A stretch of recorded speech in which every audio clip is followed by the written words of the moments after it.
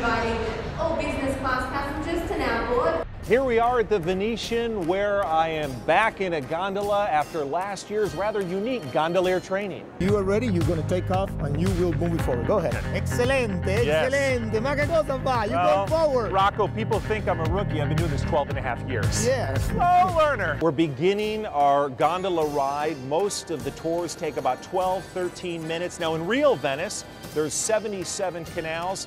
Here at the Venetian, there's 2. The gondoliers will often sing while you make your way through the tour. That is beautiful.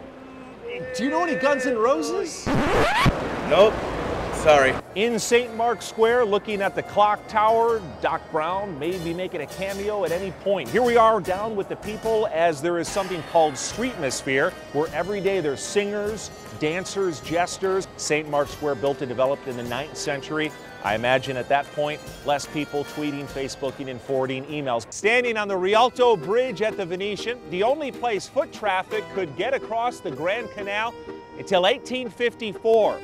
And the Campanelli Tower, 315 feet tall, only 8 feet shorter than the original. The Doge, the leader of the Italian city-state, and this is where the palace where they resided and worked, here in St. Mark's Square.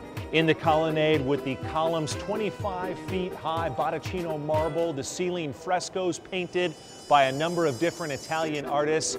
You look too long, you'll feel exactly how you will tonight, just after midnight, after the 3rd glass of champagne. That's it from the Venetian in our New Year's Eve special around the world on the Las Vegas Strip. I'm gonna go get a cannoli and a cappuccino.